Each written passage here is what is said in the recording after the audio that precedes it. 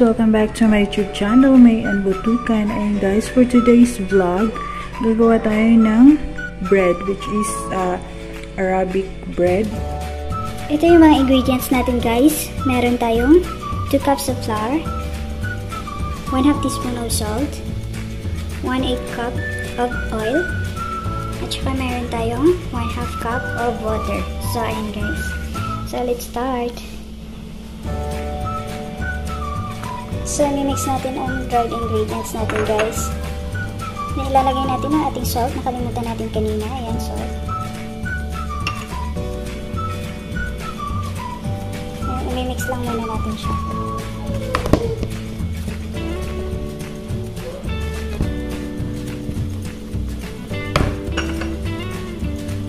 Then, ilalagay natin ang ating oil. Mag-a-add na rin tayo ng hot water. Hot water ito siya guys ha. Then i-mix natin siya.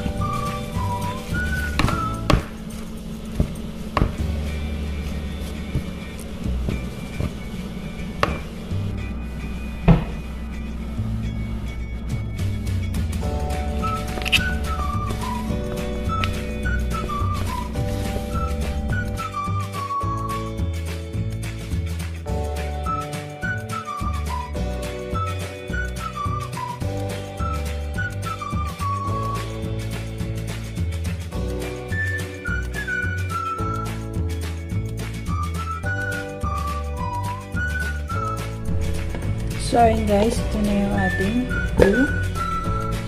So, maglalagay tayo ng konting oil. Papahiran natin siya ng konting oil. Ganyan.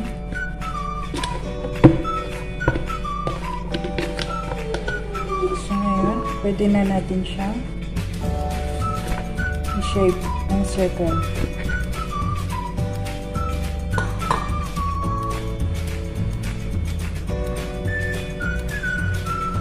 So guys, ang next gagawin is magsusprinkle tayo ng harina. Then, ilalagay na natin.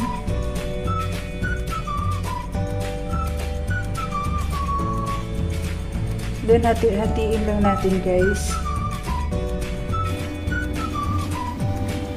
So, ayan. Ganyan siya. Tapos, ibubola-bola natin siya.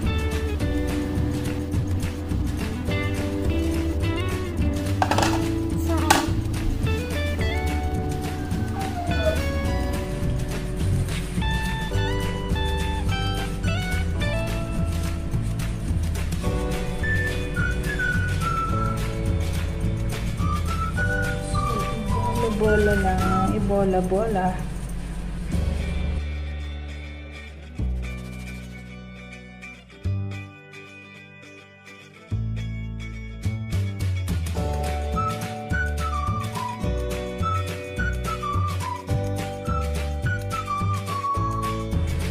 So, mamaya na yan. So, simulan na natin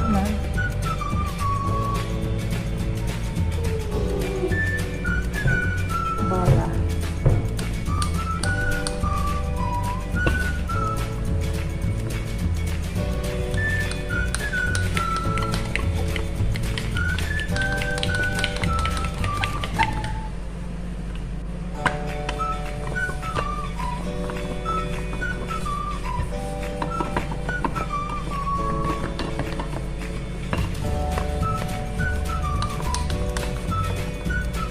Yung tama lang yung kapal niya guys. Yung hindi masyadong makapal, hindi rin man.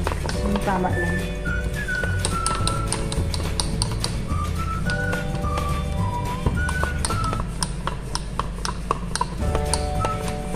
So, ayan guys.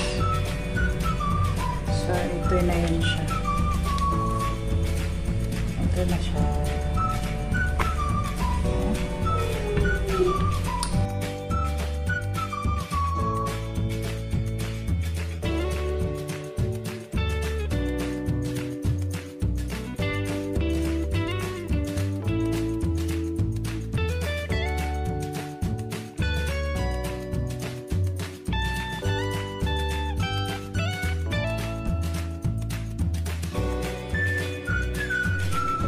So, ayun guys, magsa-start na tayong lutuin ng ating chapati bread. So, ito na yung dough natin guys. So, ilalagay na.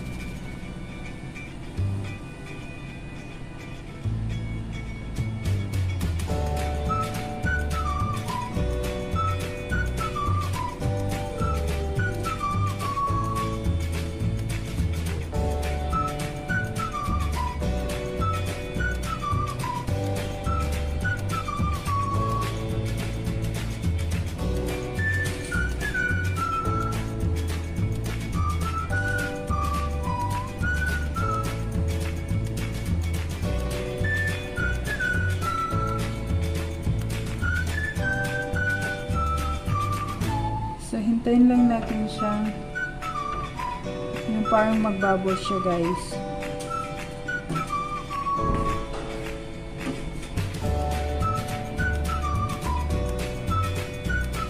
So, ayan.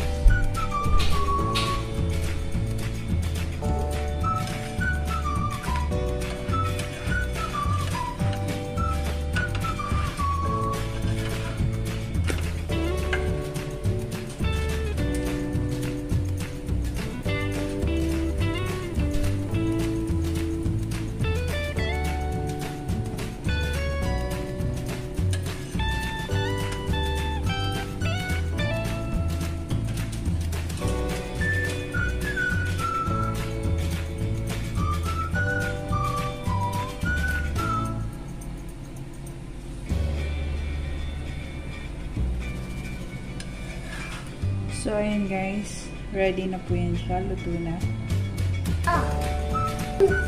Ano ba?